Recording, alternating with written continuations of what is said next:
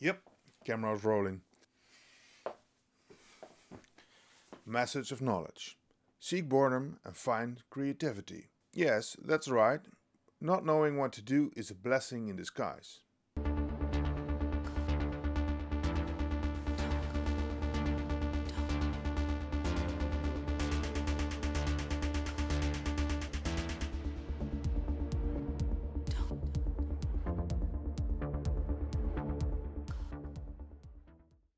Hello everybody, welcome to my channel. This channel is about live techno performances, motivational stuff and tech talk. So, I took some time off, planned to do something creative, sitting down, make some music, shoot some videos.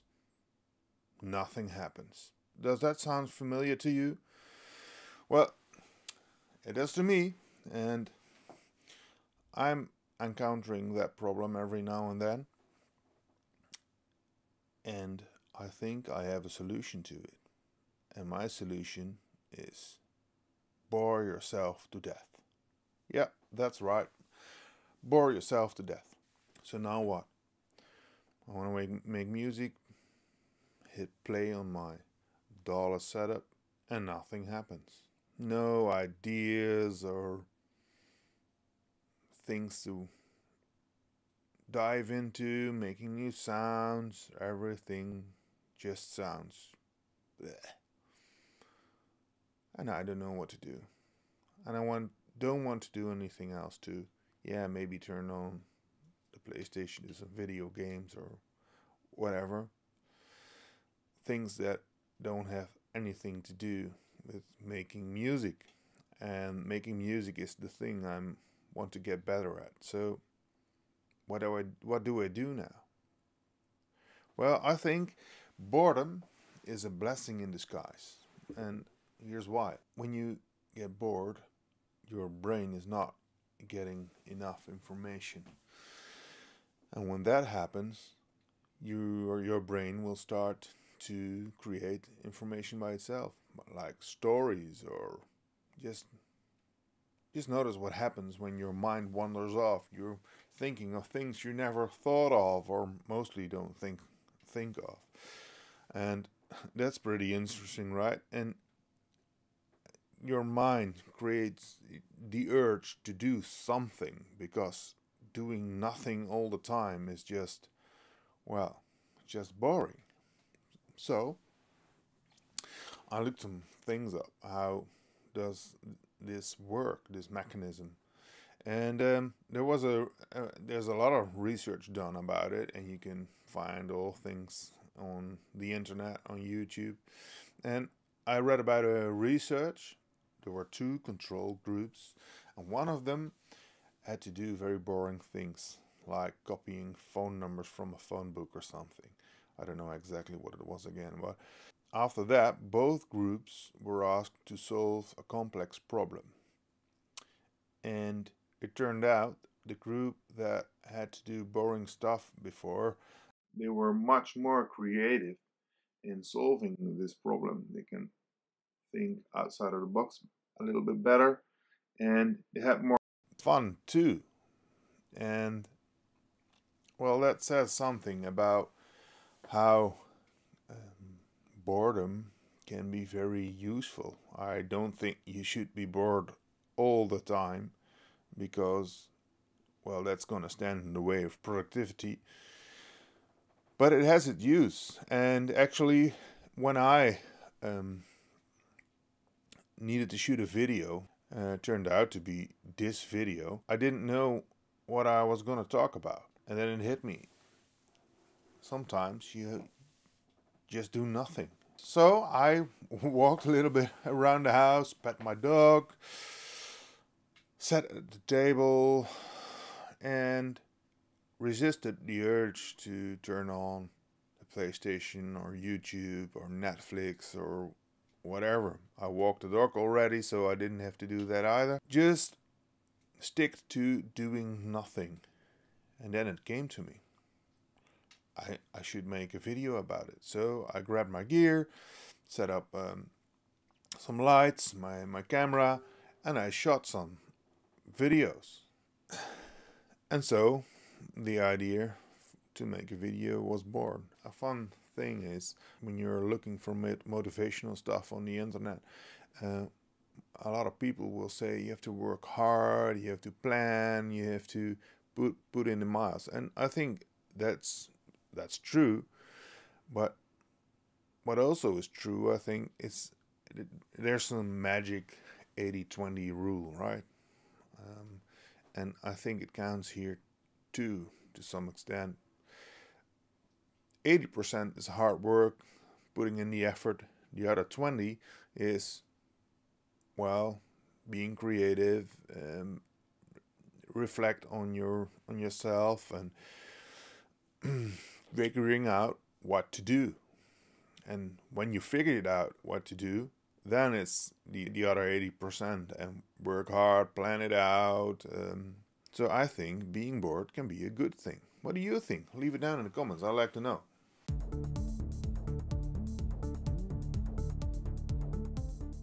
So the other thing I want to talk to you about is the Novation Peak. I've had it before. I sold it, and I regretted it selling because it's so versatile and it sounds so good. It has an excellent effects section with a distortion, delay, chorus, reverb, a really nice sounding reverb actually.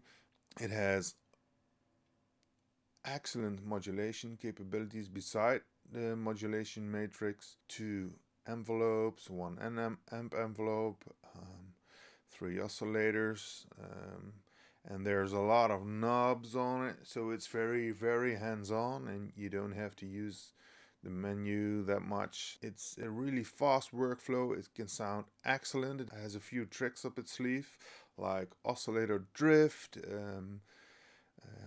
some overdrive for the filter, and you can let it sound very analog.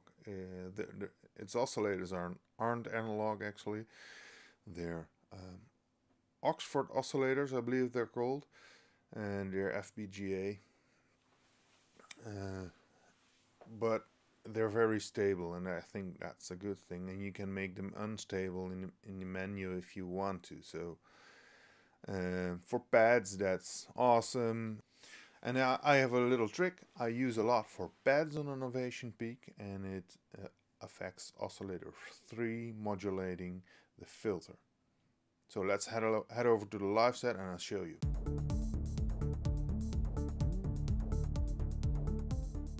So this is the Novation Peak.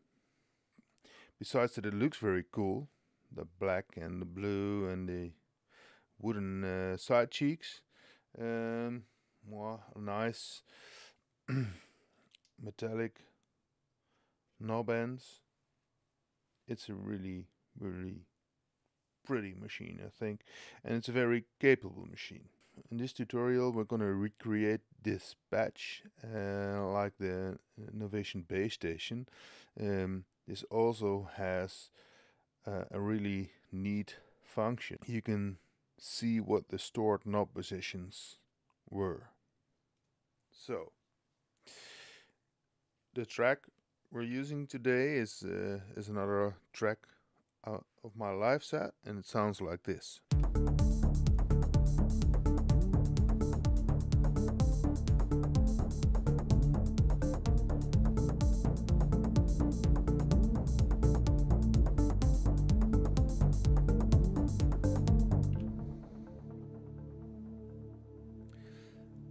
When we take out all of the other elements of this track, you'll notice the Novation is not a very impressive cinematic patch. It's actually a little bit thin.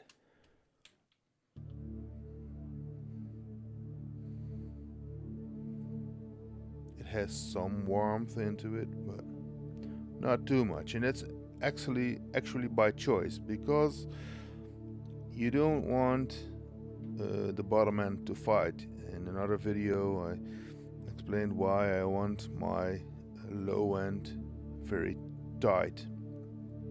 I don't use very long notes, only if I want to. And you don't want a pad is constantly playing, and well, that can be a bad thing, because if there's a lot of low end in this pad patch, the woofer is coming out all of the time, and it's not the woofer from your speaker, it's not able to give some nice definition in the low end to give those transients you need, because so you have to be very careful how much low end you put in a patch. What you can also hear, there's some movement in this patch, and when I open up the filter,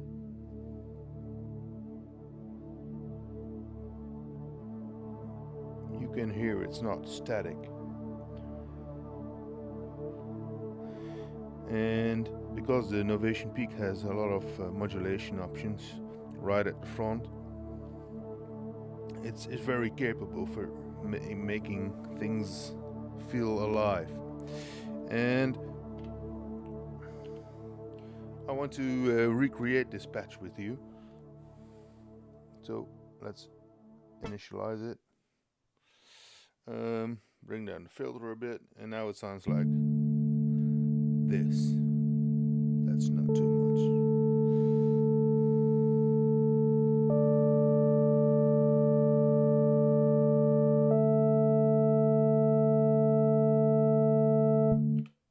So that's it. Bring down the filter. I'm using a 20 dB filter in this patch because I want it to sound a little bit darker, and mostly I use a 12 dB patch, but in this case I prefer a more darker tone. I don't use resonance in this one. So let's see. Turn up the oscillator. 1. Press play.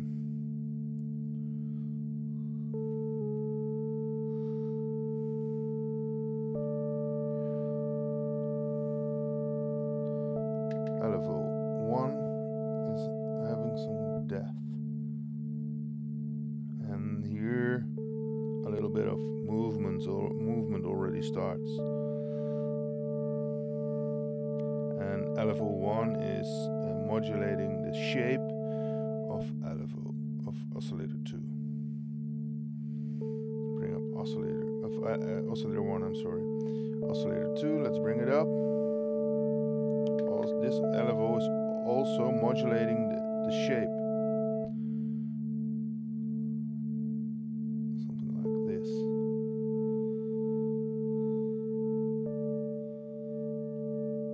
Okay. Bring up oscillator 3. Put it up an octave.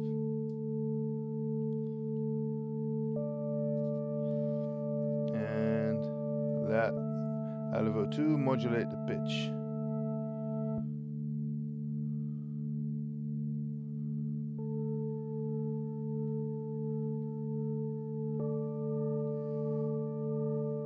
Set the attack.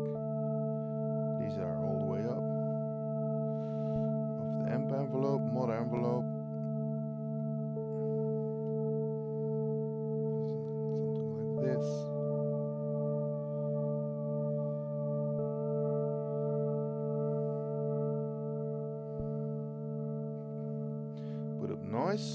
Noise generator. I always put on noise on most sounds I make because it gives it a really nice, rich texture,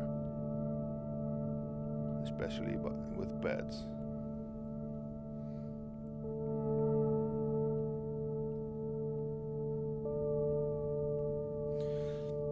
Adding a little bit of filter modulation by oscillator 3, and that's gonna introduce all kinds of movement, because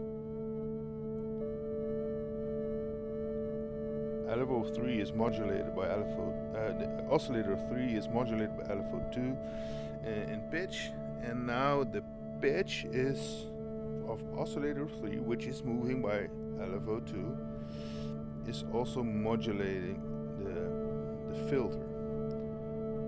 So it really starts coming to life. It's just a pinch, but and now when we introduce a little bit of a chorus,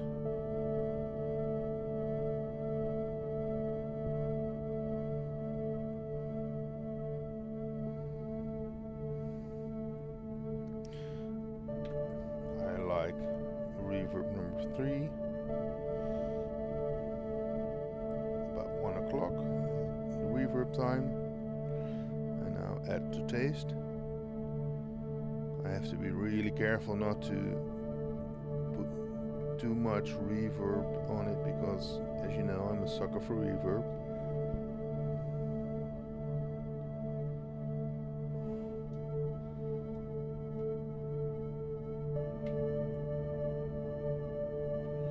Well, in the mod matrix, I am reverting to the patch I made, so let me stop it here and patch so I can see how I set it up. LFO 3 is doing something with oscillator sync, V sync from oscillator 2, and there's nothing going on anymore. So the actual patch sounds like this.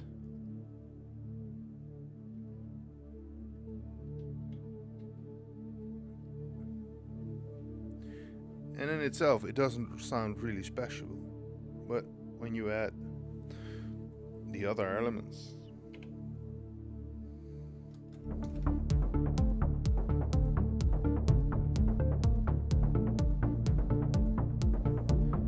now it's facilitating this ostinato effect, where you can, it's just playing a few notes and the bass line is going up and down.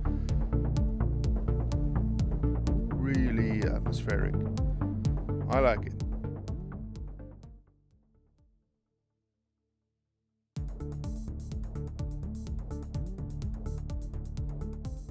So after this video, you know how I spice up my pads on the Novation Peak.